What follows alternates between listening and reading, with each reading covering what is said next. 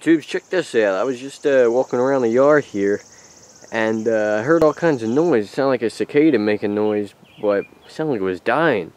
And so I came out here, and look at this. It looks like a giant wasp. I don't know if it's a queen or what, but it's killing it. It's eating it.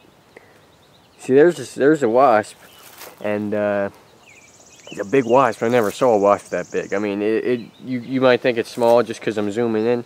It looks big, but no, this thing's gigantic. I've never seen a wasp that big.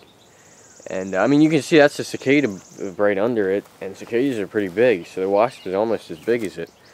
But this is pretty nasty. I'm not liking this. Oh, there he goes. He just flew away. But yeah, thought you might be interested in that. Cicada eating wasp. I never heard of that before, because I've seen them. There's a big wasp flying around before. And I didn't know what they were, you know, and if they were predators or if they're dangerous, if they sting. But evidently, that cicada's not living anymore. But if he comes back, maybe I'll try and get some more of them. All right, tubes.